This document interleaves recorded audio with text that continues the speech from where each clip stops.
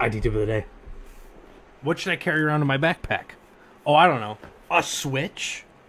Not something this big. This is a 16-port Unify switch that I pulled off a customer site. But you should carry around like a $20 Netgear switch. Maybe even less. Just something little.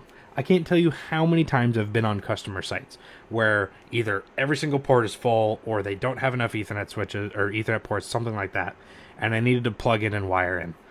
If you have a switch available, just a dummy little switch, you can easily plug in and extend that network just a little bit for you to be able to either console into something, connect to the internet, connect a couple devices to the internet to test, that sort of thing. It is such an invaluable thing to carry around in your arsenal that you need to have in your backpack. Heck, honestly, carry one of these around if you're going to customer sites often. So in case one of their switches go down, you have a backup on you to be able to replace their switch if needed. So, go buy a switch. It's useful.